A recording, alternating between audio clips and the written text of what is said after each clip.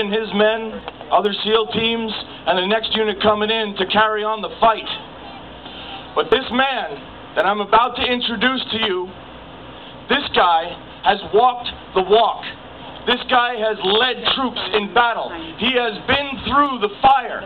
He has led and proved himself over and over again. This man now stands in front of you to talk the talk. You are now engaged in a battle of ideas. As George Washington said, the battlefield of ideas. This man stands to lead you, to represent you. He is a reflection of everybody here. All you military guys, all you normal people who have military in your family, and everyone else who is here, you obviously get it. This man right here is one of the best guys I've endorsed. I believe in him. I put my stamp of approval on this guy. Rocky Rakowski.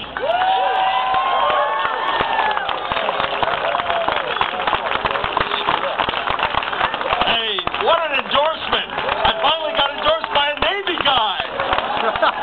And who would have thought that the Navy was a branch of service, Ben? But God bless them.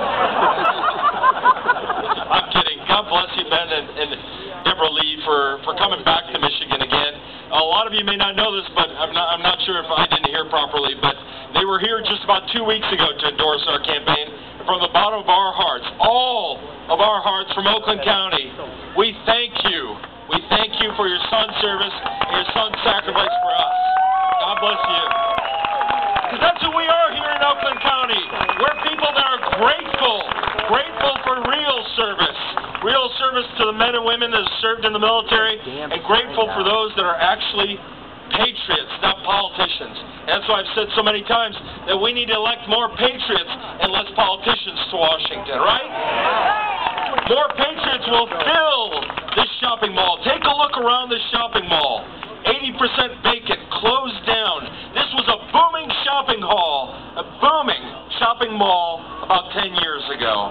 And now what do we have? What do we have to show for it? We can thank the folks in Washington for everything that they've given us. And what have they given us? Absolutely nothing.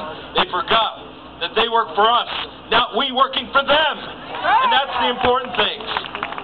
Folks, I am honored to be standing in front of you because I am one of you. I am one of you. I saw a little letter that came from my opponent today asking his supporters to come out because the race is so tight.